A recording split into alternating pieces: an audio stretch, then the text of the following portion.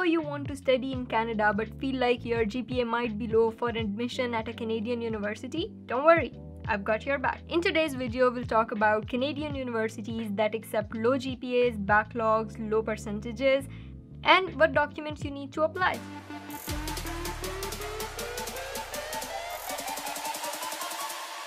What's up everybody, Sadia here. I'm an electrical engineer doing Ph.D. in machine learning, and on this channel we usually talk about engineering, machine learning, and highly paid scholarships. In today's video, we are talking about Canadian universities that accept low GPAs.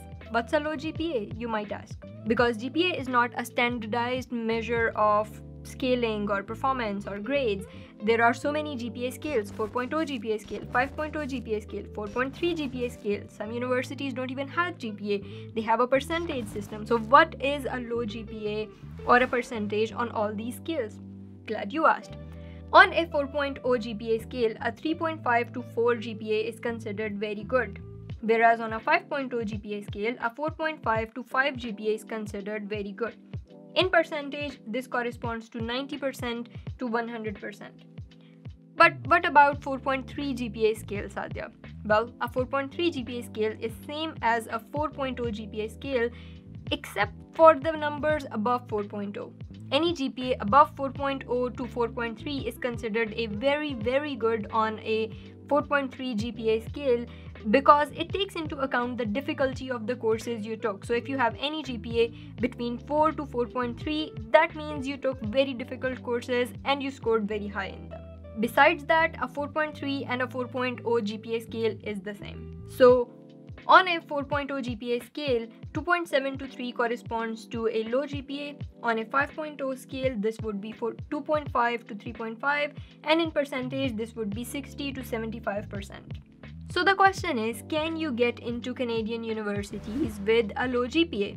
Well, yes, of course you can. There are 5 things you can do to get into Canadian university even with a low GPA.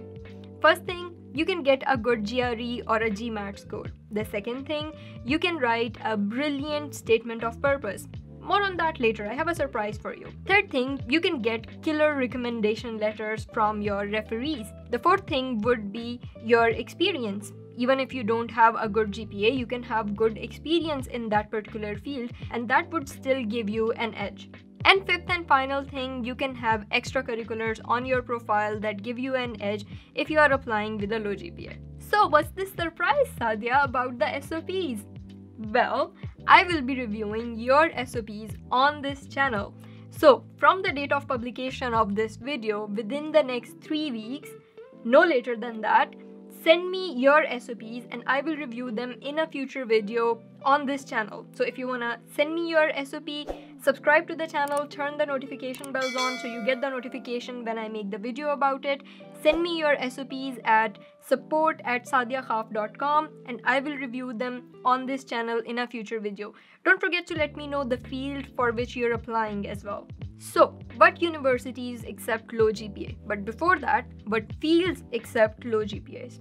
Because not every field is the one where you can get in with a low GPA.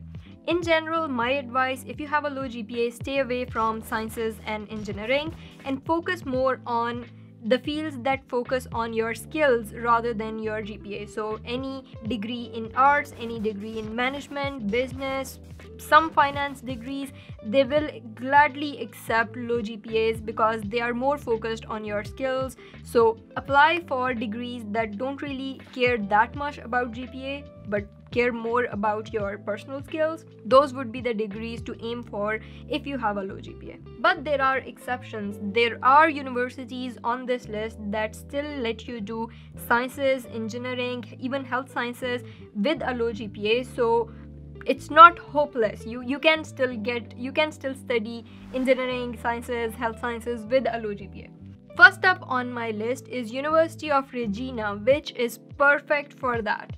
It is one of the top 50 universities in the world, under 50, and it lets you study engineering, sciences, arts, medicine, nursing with a low GPA. So perfect for you if you don't have a high GPA but you still want to study sciences and engineering.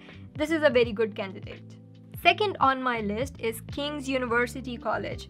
It lets you study a lot of fields. It lets you study arts, business, history, humanities. So if you're interested in any of those fields, King's University College is a very good choice. It offers programs both for undergrad, masters, as well as some PhDs. So a great choice if you want to study any of these fields. Next up on my list is Vancouver Community College. And this is a special one because it's more focused on skill building.